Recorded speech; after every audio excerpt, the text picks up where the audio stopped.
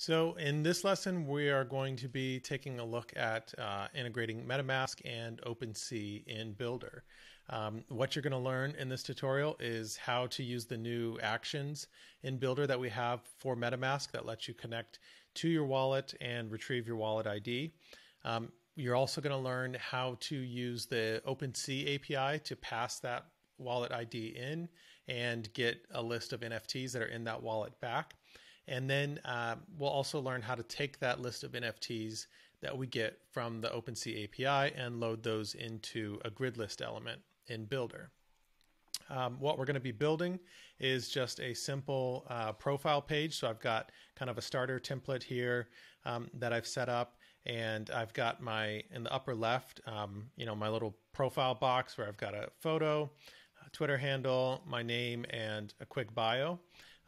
And on the right-hand side, this is where I will be loading in my list of NFTs into a grid, and I want to be able to click on one of them. And when I click on one of them, it's going to change out my profile photo for the image of the NFT that I selected.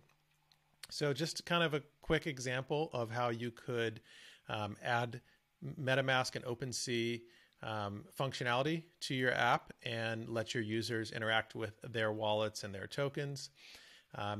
If you're not familiar, just kind of a quick intro, Metamask is a crypto wallet that allows you to store your tokens or NFTs in them, as well as Ethereum. So you can connect Metamask by downloading their app. They have a extension for the browser.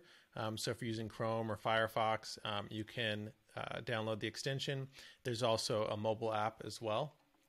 And OpenSea is a sort of NFT marketplace.